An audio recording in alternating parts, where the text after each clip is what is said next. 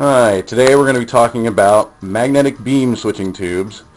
They are a decimal counting tube that was invented by Haydu brothers in the 1950s, somewhere around 1953 or 54, and later Burroughs bought them out and then they turned it into a large product line. They are a decimal counting tube that was designed to replace the dekatron. Decatrons are well known by the Nixie enthusiasts because they light up and spin and do all kinds of interesting things. These do not do anything interesting looking, although they are much better at counting than a decatron is. They go much faster. They will get up to 10 megahertz in certain models. We're going to start here in chronological order. Let me switch to macro mode. Ooh, there we go. Okay. These two here on the left, the red one and the gray one behind to the right of it, those are the Burroughs 6700. That's the original model of magnetic beam switching tube that was invented by Haydu. The Haydu models look a little bit different. They have a orange label and the cap on the top is different, but functionally they are absolutely identical. The part, we believe it was probably internally known as an MO10, based on some internal Burroughs documents we've read, and we're pretty sure it was also referred to as an HB101. That would have been the Burroughs part number, we think.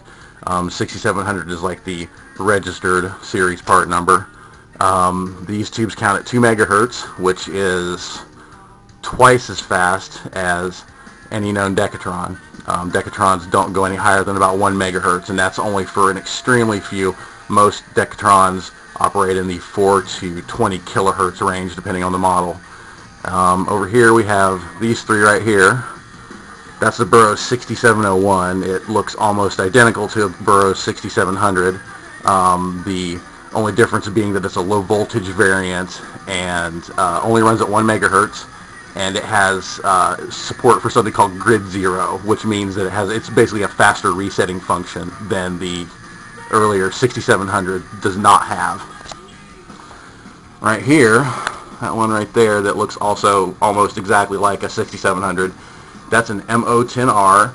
That is the world's fastest counting tube. It counts at 10 megahertz. It accomplishes this because it has resistors built into it that reduce the lead capacitance on certain components inside it and give it a faster counting speed. There's another model of 10 megahertz beam switching tube called the BD309 that came out a little bit later, and it's basically exactly identical to an MO10R, but it has a shield, much like this guy right there. That is a BD301. A BD301 is basically a 6700 with a metal mu metal shield on it. That's MU, not MOO. Notice right there, look at the bottom. Beam switching tubes all have the same basic pinouts. There's 3 different pinout configurations, but they're all extremely similar. Beam switching tubes have 26 pins coming out of them, and depending on what model, they either use 25 or 26 of them. They have more pins than just about any other kind of vacuum tube that we know of. You can see right on the outside of the envelope sticks out the bottom and the middle there, and then there's a ring of a layer of silicone around the glass, and then there is a metal ring around that. That is the actual magnet itself. It has a cylindrical tube magnet that encircles it, which is actually identical to the magnets on these right here, only there's no shield around them. If you look there, there's a bunch of silicone filler around the magnet and then the metal shield, and these are non-magnetic, unlike these guys right here, which produce a pretty strong magnetic field, and that's why they're all spaced apart like that, because if I get them any closer, they're going to start knocking each other over. And then right here we have the BD316 and BD316-1. These are a slightly later beam switching tube. They still have an external magnet. They're still basically constructed the exact same way. The only difference is that they have a more compact, slender glass envelope, which means that the entire diameter of the tube comes down. You know, the magnet is a smaller diameter and the shield is a smaller diameter. And then after they made those for a very short period of time, they started producing these. This is the Burroughs BX1000 BMX switch, and in this particular type of tube, instead of having a large magnet encircling the whole tube and taking up a massive amount of space and weight, we have 10 tiny rod-shaped magnets which are located inside the tube. Inside the tube. And we have two different variations of the BX1000. They have slightly different internal construction. The earlier one's on the left and the later one's on the right. Over here, these are more BMX switch tubes right here. Only these have a shield on them. They came later. We have the BX 2012. That's an extremely rare tube right there. It is a shielded BX 1000 that has been, according to the Burroughs documentation, specially tested for decoding BCD. We don't really know what that means, but we're pretty sure it's marketing hype.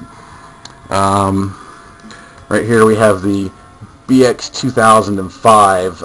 It's a descendant of the BX 1000 as well, also shielded. We don't know what its specifications are. It's a fairly common variety. You'll see it turn up places like eBay and so forth more often than a lot of the others, but we don't know what its specifications are.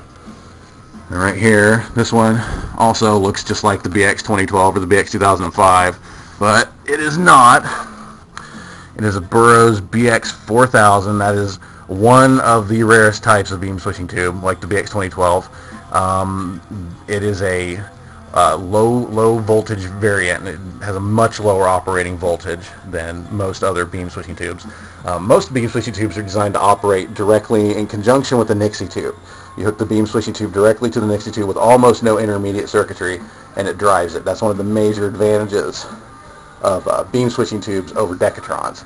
Decatrons have an operating voltage which is significantly higher than a beam switching tube.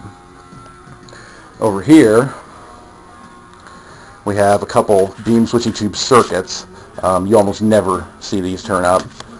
This is a DC 106A decade counter module. That gigantic box right there basically replaces the function of a decatron, but it has a direct Nixie tube decimal readout, and in the back it has a somewhat rusted BD301, and on the back it's got a couple like computer rated 12 AU7s or whatever they are, some kind of triode, and lots of resistors. Those resistors right there, those are the spade resistors that make the MO10R so much faster by putting them inside the tube. Over here, this is a 101 P479 Burroughs programmer. We have no idea what system it's for.